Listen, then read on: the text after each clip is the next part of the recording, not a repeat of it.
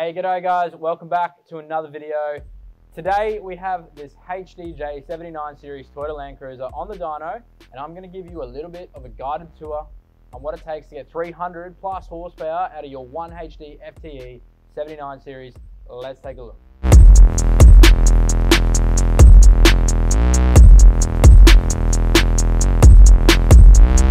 Alrighty, so you're ready to take the next step and take your FTE to 300 horsepower.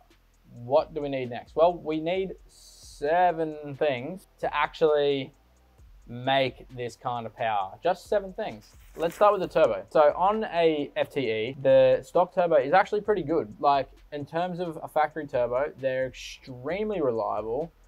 You can push them up to 18 PSI and 200 horsepower. And we have worked on hundreds of these. I've never had to replace one because it broke. That's not to say that they're strong though, because above that power, they just explode into pieces. So 200 horsepower, 18 PSI, that's your limit on a stock turbo. So we're gonna need to upgrade it. This particular car has fitted to it a UFI 18G turbo. They are a direct fit up onto the manifold. So that will bolt straight up. They're a direct fit up onto the exhaust. They do, however, have 2 changes on the front side of the turbo that you're gonna have to keep in mind when upgrading. So they do have a 4-inch inlet snout on them, and they do have a standard outlet on the turbo, like a normal turbo would.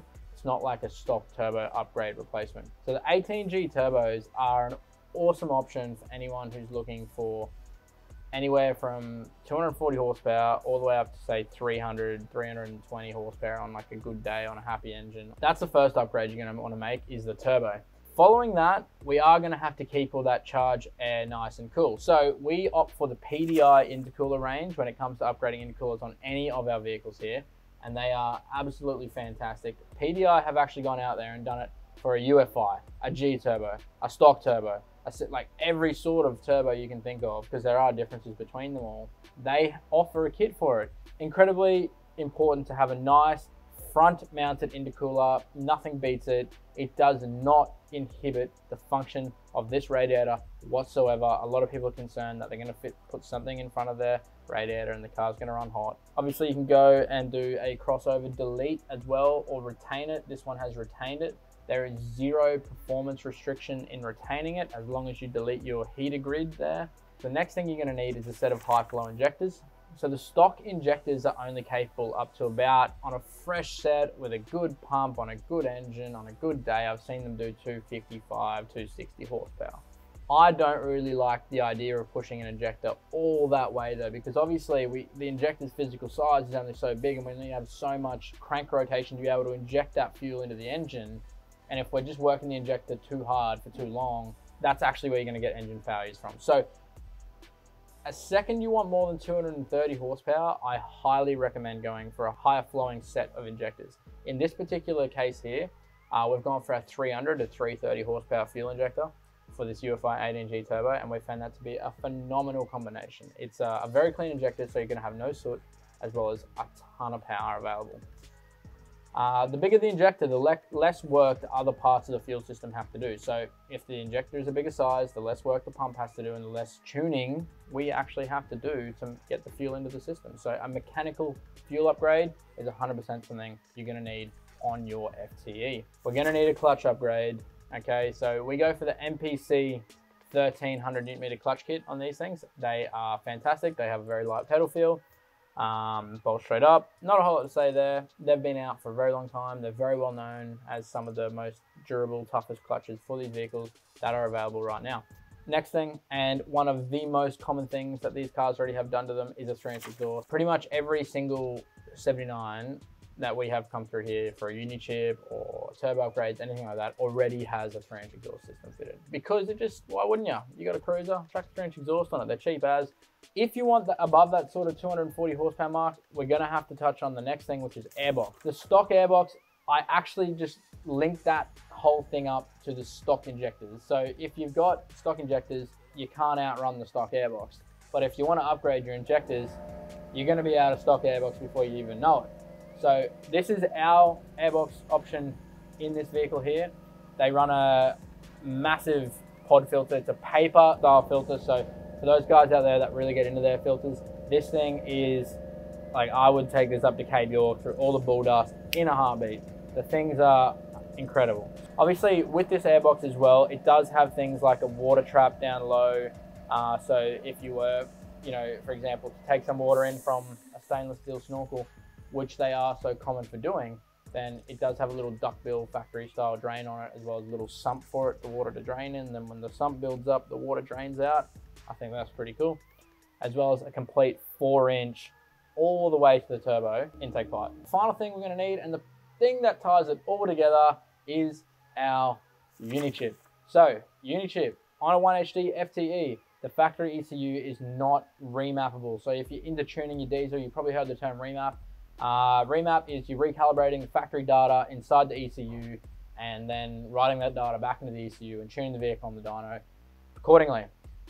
On a FTE, they are non-writable or readable, so we have to piggyback that ECU with a Unichip. The Unichip allows us timing control, boost control, fuel control, throttle control, coolant temp protection, as well as giving us the option to have 5 tunes at our fingertips, which can be changed on the fly, which can be set as an immobilizer, and it can give you all those little features that people love, like your lumpy idle and your limiters on one tune and whatnot.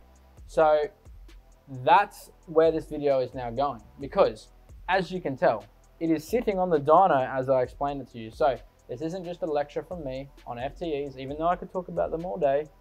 This is actually a little bit of a demonstration of these parts now working in complete harmony with each other, because this is easily by far our most popular package that we offer for the FTEs. Follow me now while I carry out the 5 tunes on this car, starting from bone stock all the way up to our 300 horsepower top dog performance package tune.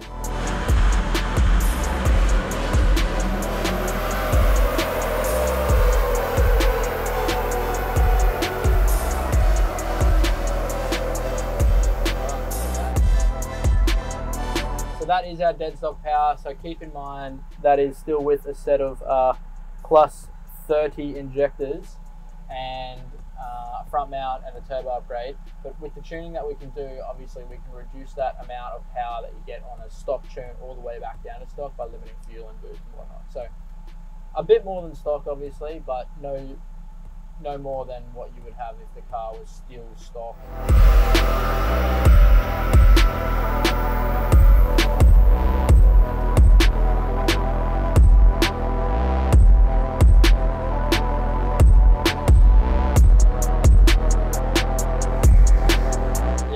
Windows.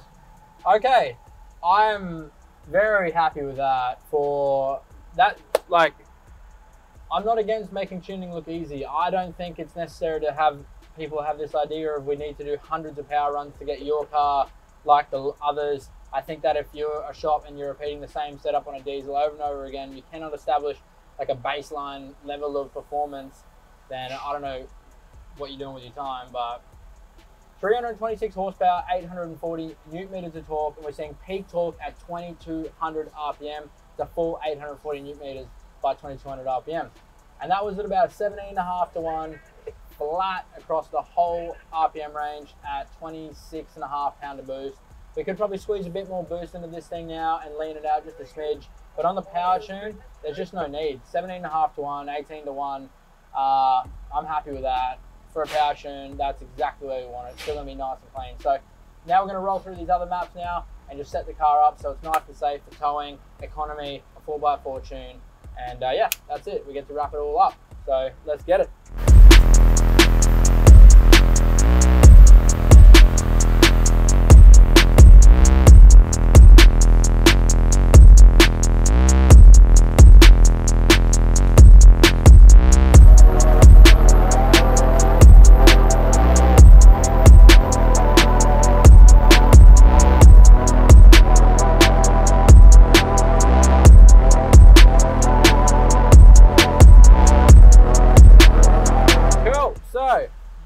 Bit of a noise fest in here at the moment, so I hope that you can hear me okay.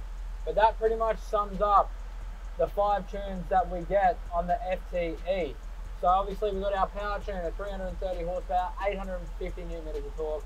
That thing's, yes, it's definitely not pushed all out to the limit, but that's a ton of power. Obviously we've got our towing tune there, 270 horsepower, 600 and something Newton meters of torque. Okay, that pretty much in a YouTube kinda done in 5 seconds, but probably took 5 years to make work good, kinda tune done. All right, so obviously we had our 4 runs shown there, okay? That's because the 5th tune is actually a 4x4 tune, so it doesn't need to be run on the dyno. It's the same as the power tune with the Dolly throttle. We did finish up there at a massive 326 horsepower and 840 Newton meters of torque. That is, I'm actually very surprised. Normally the 18Gs max out at 300, so it could just be that's a happy engine, it's a good day, who knows. That pretty much wraps it up for the FTE 300 horsepower package. So I hope that gives you some sort of idea of what parts you're gonna need to put onto your car to get it working absolutely perfect, to get these sort of numbers and reliably, because at this sort of power level, when tuned correctly with the right parts, there's no reason it can't go as long as it did before you did the work to it. Potentially last even longer because people actually give them a little bit more maintenance, a little bit more care, and they've spent a little bit more money on them, so they care for them just that little bit more than you would have if it was just a $500,000 car. That wraps it all up. If you want to see more videos on the dyno like this, don't forget to subscribe, chuck the video a like. Of course, if you have any questions about any of this, I will respond to every single comment in the comment section below, so chuck a comment. All right, I'll see you later, guys.